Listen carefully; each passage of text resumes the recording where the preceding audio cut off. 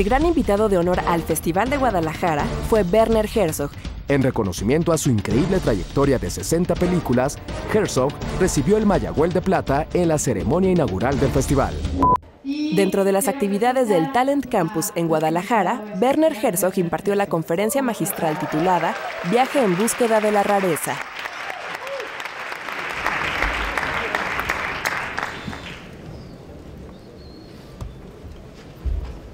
Werner Herzog ha realizado ya 60 películas, también ha actuado en 18 películas, sobrevivió en México trabajando como payaso en un rodeo y también pasando televisores por la frontera ilegalmente a los 18 años. Le han disparado, se ha tenido que comer un zapato, camino de Múnich a París para ayudar a su amiga Lotte Eisner. It is embarrassing to say that I think I'm the only professional filmmaker who made professional films in all continents, including Antarctica. Of course, my quests, my voyages, my search for images has taken me a lot around. And today it is very easy to make films. Technical instruments are inexpensive and very professional. And today there is no excuse. And at the same time I have the feeling you should, as young people starting out in cinema, do some very basic things like travel on foot, cross Mexico on foot, and, because the world opens itself, the world reveals itself for those who are on foot. So I feel a close affinity to people like Hemingway or Joseph Conrad, and including Juan Rulfo. Juan Rulfo was someone who traveled all up and down Mexico selling tires for cars, and he was a great poet, and Pedro Páramo is, in my opinion, the finest piece of not just Mexican literature, but all of Latin America. There's no one for me, no one of his caliber. And it is this experiencing the land and experiencing the poetry behind everything. Something, a deep vision. And Pedro Páramo is a book to which I go back and back and back again. I can, whole passages I could recite by heart. I have the feeling that you should, as filmmakers, and I'm speaking to a crowd of filmmakers, I guess, go into poetry. When I write a screenplay, I only have a story and I see an entire film as if you were seeing it on a screen. And this is why I write very fast. Aguirre was written in 2.5 days, and I've never written more than 1 week on a screenplay. But for warming up, I would read Pedro Páramo, I would read Chinese poets of the Tang period, I would read some of the great German poets. I go into poetry, and all of a sudden it comes extremely easy, and I just write as fast. I can write very, very fast, and I could do a screenplay in 2 days, or maybe 3 days, 5 days. I've always been somebody who has said to people who want to go to film school, yes, go to film school, but earn your money as a bouncer in a sex club. Earn your money by working in a lunatic asylum. Learn how to forge documents. Learn how to pick locks. How do you open a safety lock? El maestro Herzog concedió muy generosamente una entrevista exclusiva para Cine-Secuencias. Of course I make choices because I know sometimes I shouldn't really waste much energy, but there are moments where I immediately know this is big.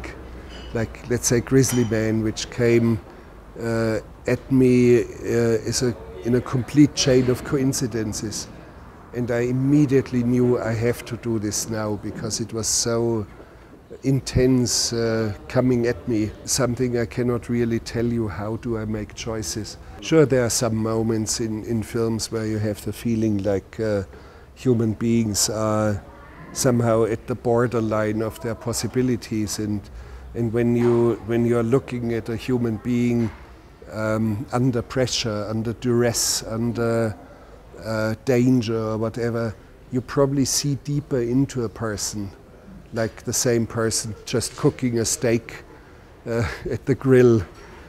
It's a little bit like understanding a metal. You have an unknown alloy of metal, and you will understand the nature of this metal if you put it under extreme heat, under extreme radiation, and under extreme pressure. All of a sudden, this piece of metal reveals its inner nature. And it's a little bit, sometimes, as human beings, we function the same way.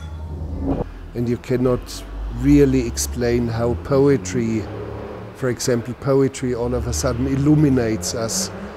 Cinema can do this as well in rare moments, and I'm trying to find these moments, and it's always moments which are beyond the sheer facts. You see, my cinema is not really that much fact-oriented. Oh, I make no documentaries. Yeah, number one, it's all movies, and most of them are feature films in disguise. They pretend to be documentaries, but they are not. I do things where I even invent facts, and where I stylize, and where I put the audience into a moment of complete fantasies, and I take them seriously and they notice it. And in these moments of illumination, yes, they are possible, not very often. And I'm trying to find these moments. It's a very, very complex sort of thing. It has to do with storytelling, has to do with images, has to do with grammar of images, has to do with music, poetry, and very often you have to understand how to allow the audience to develop a separate story, a separate reality in your hearts, which is beyond, somewhere outside of the film. There's also, it's not just storytelling. Storytelling always means to create a secondary story inside of an audience. Well, in Heart of Glass, yes, actors are playing under hypnosis, but so deep under hypnosis that they would open their eyes without waking up.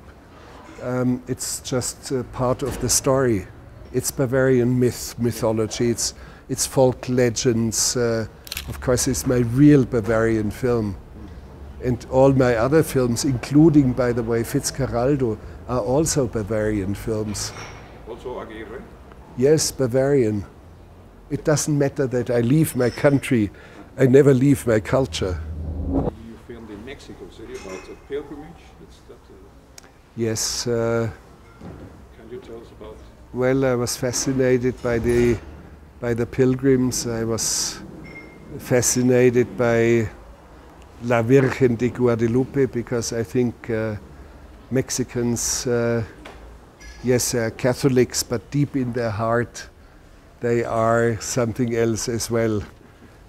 They love and venerate the Virgin of Guadalupe, and it has such a incredible, there's such an emotion, such an intensity, such a deep quest of the heart, and it's so visible, so I shot a film there.